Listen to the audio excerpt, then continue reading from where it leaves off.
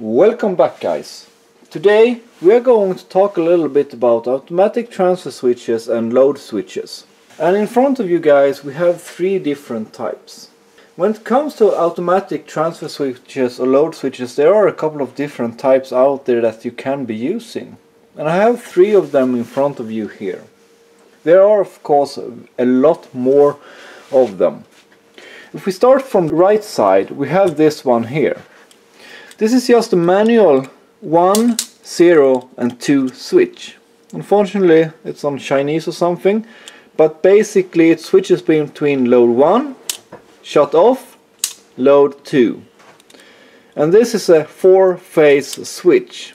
So you could switch a 3-phase system including the neutral. And this is a very good system for a 3-phase system that you want to switch between the loads. This particular one I think is rated at 25 amps. I wouldn't go above 16 though. And this is very simple because it only switches either that side is connected or that side is connected. So basically you have your grid incoming there, you have your solar incoming there, you hook all those up, that one, that one, and that one, and that goes out to your house.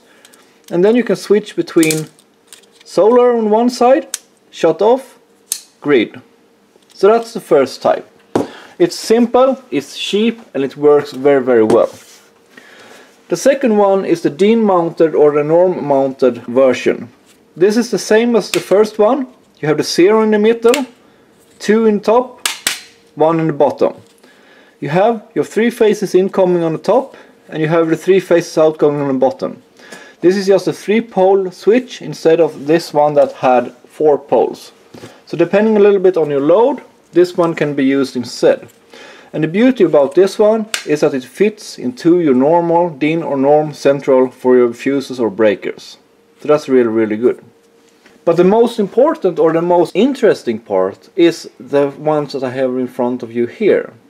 What we have here is contactors.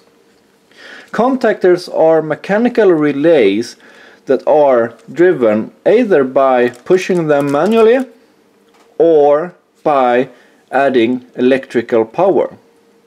This specific one here is based on 230 volt AC.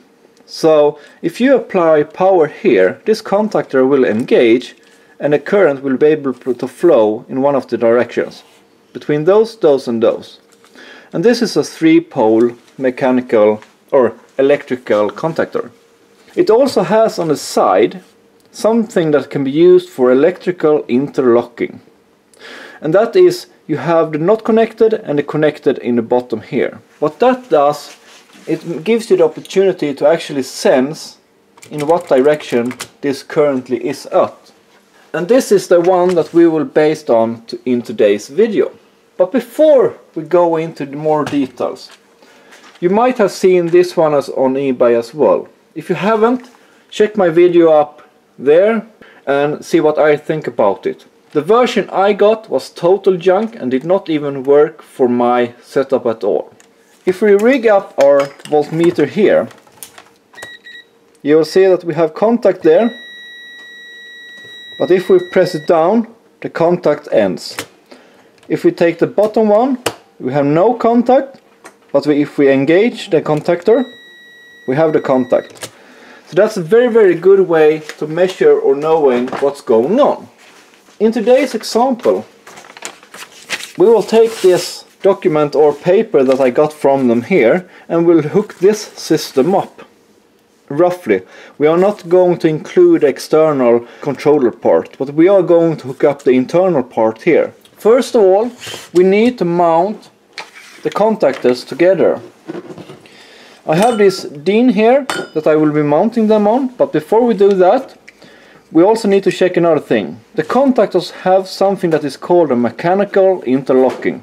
And that means if one is connected, the other one cannot be connected due to this blocking device here.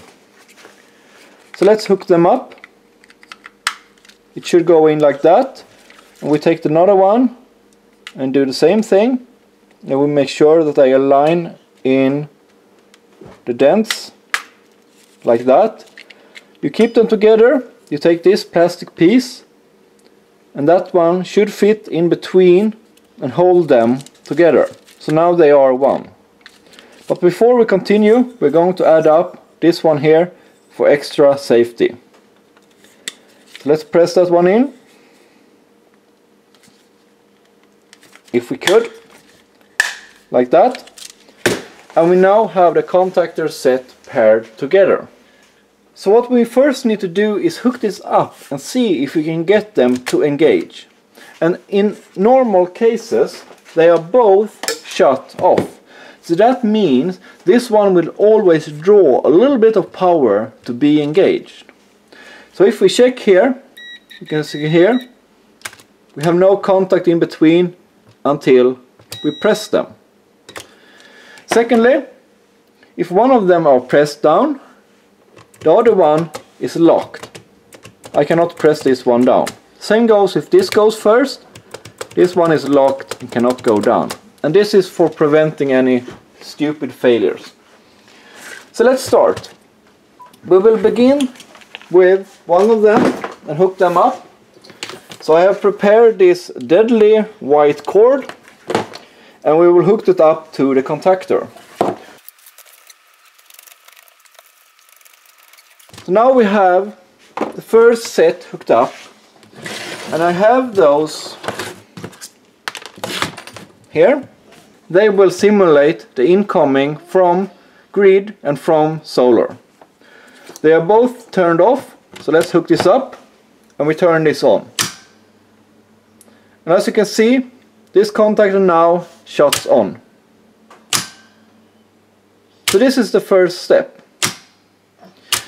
So let's hook this up based on the other contactor, because we don't want this one to be able to engage unless this one is shut off. Remove the contact again. So let's do a little bit of a change. We knew that the side here consists of not contact and contact, and they will substitute for if this is going on or off. And since we are controlling this contactor here based on the output of this, we go to this side and add it here. We need a loop round. We take this white cord here and add to the other side.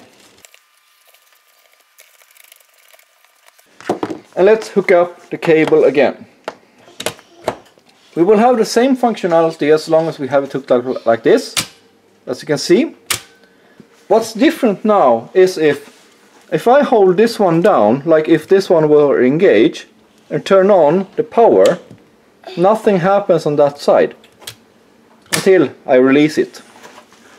So basically this one is controlling the other relay or other contactor.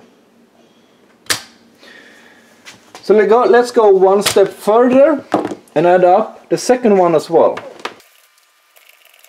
We do the same here.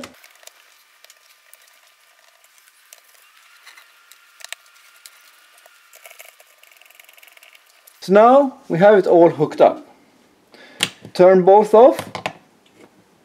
Add both sources to the incoming. So what will happen now? If we turn one on at a time, it turns on. The second one, that one turn on. So what will happen if we have both incoming power? We start with the grid, we add the solar, nothing happens. And this is the beauty of the system. Because now we only have this one here turned on, so that means this one goes through.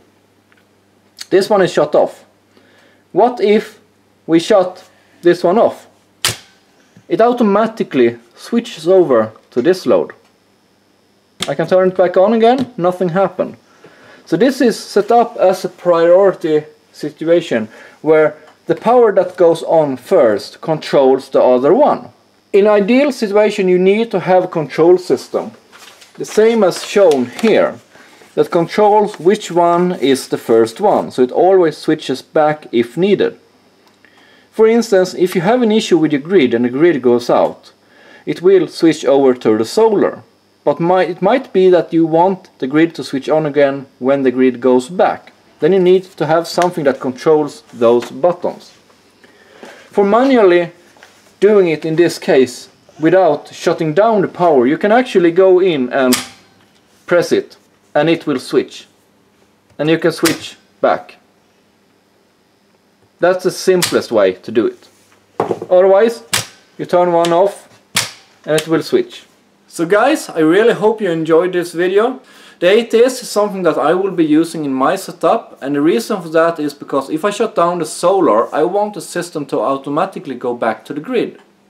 I also want opportunity to actually in the winter be able to force it to be on grid as the main system. And that's because my solar will not cope with 2 months of the year when we have hard of no sun at all. In that case, I want the grid to be the main power and the solar to be the secondary. And with this system here, you saw in the background that I were using or testing out, that is possible. I can switch between them to also make sure that one is the main power over the other. I have links down below for the ATSs that I have shown you on this system here. I also have links for the manual switches as well. So guys, once again, I would like to thank you for watching, and I hope to see you next time, and I'll say bye!